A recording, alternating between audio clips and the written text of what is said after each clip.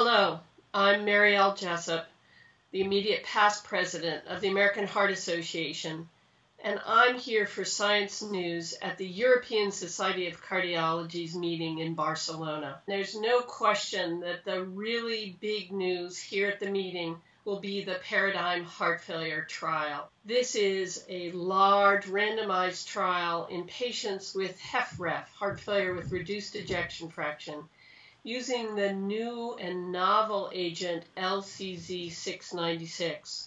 It's a single agent, and it was compared in Paradigm heart failure, or Paradigm HF, to enalapril at 10 milligrams BID. We already know that this trial was stopped early because of efficacy, and the trial was powered for all-cause mortality.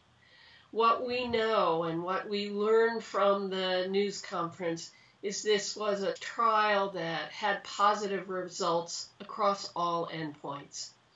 People are already beginning to say this drug may actually change the way we manage HFrEF, heart failure with reduced ejection fraction, for the first time in many, many years.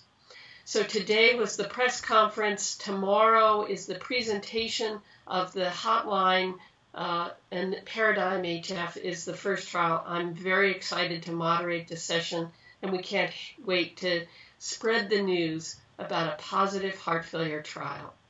I'm Mariell Jessup for Science News.